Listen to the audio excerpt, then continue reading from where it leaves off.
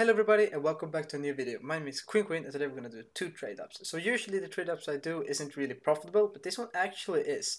So what we're going for here is the control collection in Mil spec, but we're also going for the SSG acid fade. And the SSG acid fade is going to be in pretty low triple low float, which is very nice. And then the control collection skins are going to be in double low, about 6, somewhere around there in both of the trade-ups. And then of course we got the famous and the 5-7 from the Safehouse collection, which we don't want. Of course, they're not insane losses here, but they're still bad.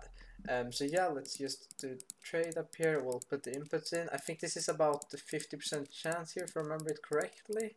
This is the first one, the worst floated one. Okay, come on. Ooh, nice! I really like seeing that skin. Okay, very, very nice. Okay, let's just do another one right here, right now. Let's not think anything about it. I feel like when I wait too long, I always fail the trade-off. So let's just put all of the inputs in and just whoop, bam.